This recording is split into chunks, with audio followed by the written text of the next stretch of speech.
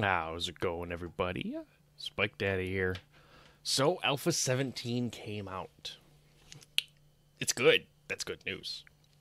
But, of course, just like Alpha 16, we don't think that they actually played the game, because gather rates crap. They suck. In my honest opinion, they do. So, I've already gone through and edited some XMLs, okay? So, as you can see here, I've got some XMLs. These are the Alpha 17 ones. The latest update, which is, what is it, B199, I believe. So I've got all these set up on here. And this is just a quick little tutorial on how to go ahead and download them and install them. So you're going to get them inside of a zip file like this, right? You're going to click on Extract All. You can extract all to your desktop, which is fine. So boom, they're there now. Once you have them all here, or no, wait, it went inside of here. Oh, well, whatever. Anyways, the gist of it all in that is when you get all of them here, you're going to copy. You're going to go to wherever your 7 Days to Die game is installed. You're going to go into Data, and your config is going to be right here. You just want to copy, replace all 43 files, destination. Yes, done. Now, when you get into the game, one way that you could tell that the XMLs worked is you actually have to get a level. Unfortunately, the UI XMLs and that are a bit more extensive right now because of the whole sneak bar popping up and everything. So I haven't quite figured out how to get the UI to change how it used to be. But at least you'll be able to tell, because in this right here, let's see here, I've got a little bit of a list of everything I changed. So instead of getting only 1 skill point per level, you're going to get 3 skill points per level. Instead of 9,500 experience to the next level, or per level multiplied by 1.0149, it's only 6,500. So you level up a little bit faster. So the beginning isn't too terrible. Zombies give more experience. If a zombie were, say, to give you 700 experience, it now gives you 1,000. But that also depends on the type of zombie, though, too, Like, military zombies and that, I think, used to give, 1,500. Now they give, 1,800 or something like that. So, just little tiny itty bits of changes here for the experience grind. That way, it's not too bad. I also made it to where, because in Alpha 17, I don't know what the heck is in the Fun Pimp's head. I'm not trying to bash on them or not. I love them for releasing this finally.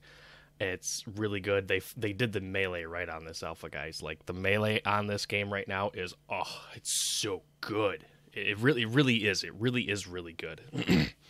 Now, of course, I normally don't do a webcam sort of thing like that, so some of you are seeing my face for the first time. Hi, it's 10 o'clock or so in the morning right now, so it's I haven't shaved, I haven't showered yet. Sorry, I'm kind of gruff, grungy looking. But I feel like it's time to get this out and about. I know Alpha 17 came out about or so a week ago. So it's time to get something out. But level 20 to make a forge, with the grind of the experience and how difficult zombies are now with their better AI and all that stuff like that. You'd hit level, freaking 20, and it finally would be day 14 or day 16 or something like that if you're playing on, standard settings. So it's you kind of want iron tools before day 7. That hasn't changed. That will never change. Which means that you have to hit level 20 before day 7 in order to get the iron tools, in order to hopefully get their better gathering, which we'll go over gathering here in a little bit. So I reduced the requirement for the intellect level 4, which used to be level 20, is now level 10. Now, the tooltip will still say that it says required level 20 to get it, but once you hit level 10, you can purchase it. I haven't figured out how to change it to where it actually comes up and says, hey, you can actually purchase this now. Anyways, outside of that, I've made a couple changes. The yucca fruit juice. Yay, yucca juice. We love yucca juice. Doesn't have the cooling property anymore. Kind of a bummer. That's something that I can't even find in the XMLs and that, because they don't have it actually listed properly.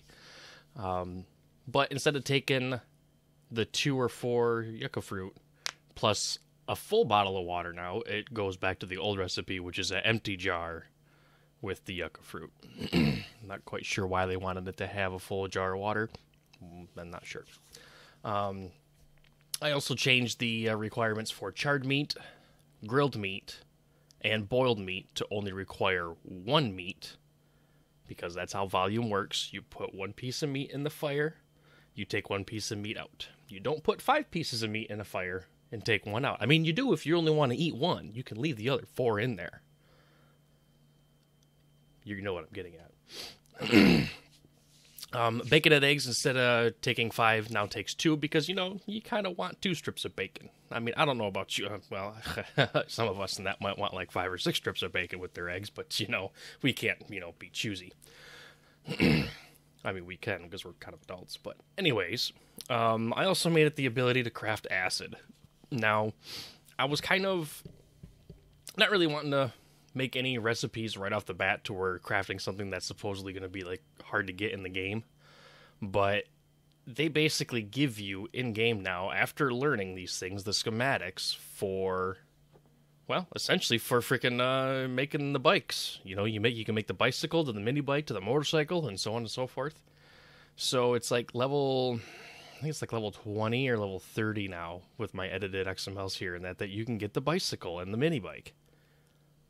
But you'll be damned if you can find any acid to make wheels. And if you don't have a wrench to wrench a tire and get the chances of getting a tire for wheels, it's kind of a pain in the rear. So I threw that in there.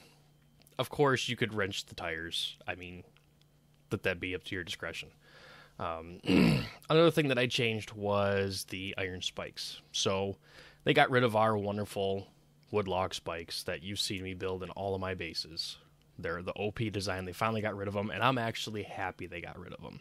Because to tell you the truth, the base design that I had for Alpha 16 was pretty overpowered. Me and XB, we did the test, his fall trap versus my base. My base withstood day 721 horde with a game stage of over, I think, like 3,000 or something like that, without me actually killing a zombie myself. The base did all the work, and it survived the night. So it needed to be removed. Okay, the spikes and the ability to do that to sort of build needed to get removed. However, with that being said, they also decided to increase the cost of iron spikes. So I left the wood spikes alone. 20 wood for 1 wood spike. Okay, that seems pretty fair enough, especially since I did increase gather rates on here, okay? However, 4 forged iron per iron spike. Okay, so now you're telling me that in order to make iron spikes, which honestly I've seen zombies run right through wood spikes and not even give 2 craps about it.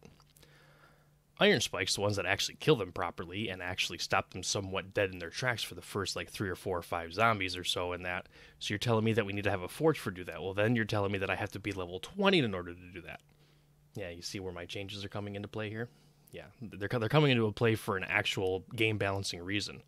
Every single person that I've seen that are avid 7 Days to Die players, day 7 they throw their base down in that. They can't get any iron spikes or anything like that because they don't have a forge yet or something along those sort of lines, and they get completely ran over, and they're getting discouraged playing this game because of the fact that they've made so many good changes. So now the AI is really smart. It'll just go after one spot in your freaking base and just go right through it. Doesn't matter if you run over here or run over there in your base, how you can kind of load balance on it, No, that doesn't happen anymore.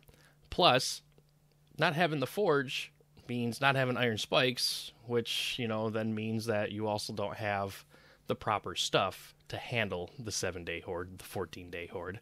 I just got done with my 7-day horde on my single player. I'm sorry I didn't record it, guys, but it was more along the lines of, let's see here, what was it? A day or 2 days or so after Alpha 17 B197 came out, they threw an update which essentially broke the XMLs, and I had to redo the XMLs and do all that stuff like that. So I've actually been busy doing a lot of this stuff right here versus kind of recording. I know it's been a while since I put out a video. I'm sorry. Let's see here. What else did we go through and do? I decreased the level of some perks. Oh yes, I also increased crafting time too. Because I've done a bunch of incremental tests in that on here. So the level 10 requirement for the Intellect 5 or for Intellect 4, level 20 for 5, and so on and so forth down the trip, and that's the same for strength, perception, I think agility. I want to say that I improved those ones. I might have to go back and double check and look now. But anyways, they will be changed to where they don't require level 20. Because, what was it? Level 1 through 3 were level 1 requirements. You can get those right away. And then it jumped to level 20. And that's to me, that's too much of a jump. It really is. So, that should be about it for here. Oh yeah, I was on the train for the iron spikes, and I didn't tell you what I did. So instead of taking 4 forged iron to make the iron spikes, it now takes 40 scrap iron to make them, as well as scrap iron to repair and maintain them. So it gives players that, you know, didn't get lucky and didn't hit level 20 before day 7 to actually have a fighting chance on the day 7 horde. Gather rates are increased. They're actually increased by quite a bit. I'm going to be continuing to kind of monitor that and see how the gather rates are, because I don't want anything too overpowered. Okay, like I might actually have to cut back some on the wood, because I did notice that one of the fully grown pine trees in that gave me like 800 or 900 wood, and I feel like that is probably a little bit overpowered. You should have to chop down like 4 or 5 trees at that versus the 20 to 50 trees they want you to cut down right now just to build a small little base. But anyways, guys, I think that's going to do it for here. Once again, we'll go over it really quick. So if you go to where your 7 Days to Die folder is installed at, mine's on my G drive, it's my 500 gig drive. You go into 7 Days to Die folder, you go to data, your config is your XMLs. Now if you don't feel comfortable copying over this whole folder in that, you can go inside of here, make sure you copy all of these, bring them all over, replace them all, boom, it's done. You now have my edited XMLs. Enjoy. I would recommend starting up a new game, just because it might be looking for the older XMLs, which have an invalid hash or something. They have a special hash file to them. But you could try playing it on your regular game right now. Just overload it and see what it does. Let me know if it works. But thanks, you guys. I promise I will try to get a actual Let's Play kind of going for 7 Days to Die here. That way, hopefully, I can get you guys also set up on the base design that essentially worked for me. Actually, let's do this. Let me see if I can actually find screenshots. So right there. Oh, come on. No. Oh, that doesn't work at all. Here. Let's go into here. There. So that was the base that I did night 7 on. Now, I was able to build this base prior to night 7 because of my XMLs. So that finally gives you an idea. Now, this is just cobblestone, okay? And the iron spikes going around it. There is 2 rows of iron spikes here. It goes up to the next rung, which is all those, and then it's also surrounded by barbed wire to slow them down a little bit. They did start to breach right here. They came from over in this side. They ran through here. They got up to here. The first wave got completely wrecked by these guys, by the iron spikes. Then they finally got up here and we're hitting. Now you'll notice that, oh, that's just your pole-based design. That shouldn't withstand. You're right. It shouldn't withstand. But that's because that's a double pole base. So this block right here, that pole is like we normally would set it up. There's a pole behind that is actually down lower. So it actually double layers it. Dogs can't run through it. Crawlers can't get through it. Spiders can't get through it. And they actually, I've noticed that they like attacking this top block for some reason. I don't know why. But they attack that top block, and as you know, they're going to attack that, but they can't get through because of this block that's above this block. So it's essentially an effective double layer. I'll go a little bit more detail into that, but I guess that's just kind of a little bit of a teaser, I suppose. That's how I get up into the base, by the way. I don't trust the underground tunnels anymore. Now that the zombies can dig it, ain't gonna happen. No thank you. I'm not doing that. But anyways, guys, hopefully you guys enjoyed the video. If you did, don't forget to click on that like button. Don't forget to drop a comment. Let me know what you think. Of course, special thanks to my patrons. Auto shutdown initiated. No, do not auto shutdown. You auto shutdown canceled. That's Mic right. on. That's right. Stupid headset telling me what it's going to do. It interrupted my outro. A stupid jerk. Anyways, guys, if you haven't subscribed already, click on the subscription. Click on that little subscribe button. Click on that notification bell. That way you can be alerted for whenever a video is released. I guess that's probably about it. Hopefully you guys enjoyed the episode, and I'm going to see about maybe getting an Alpha 17 Let's Play started. So until next video, guys, take care and take it easy.